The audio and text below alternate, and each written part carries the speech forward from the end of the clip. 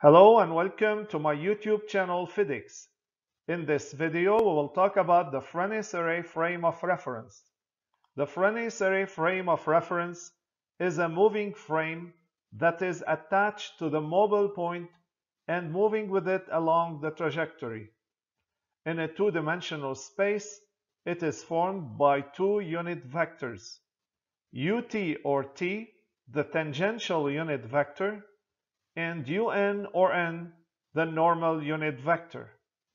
Ut is a unit vector that is tangent to the trajectory at all its points and always points in the positive direction.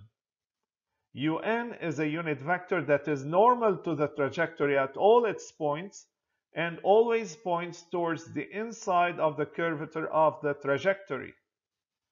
The figure shows the trajectory of the moving particle, the chosen positive direction, and the moving Frenet-Serret frame of reference.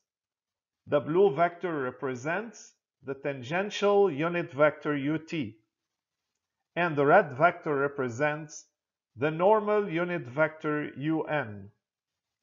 Note that the vectors ut and un are perpendicular to each other. Thanks for watching. Don't forget to check out my other videos and subscribe to my channel if you enjoy the content.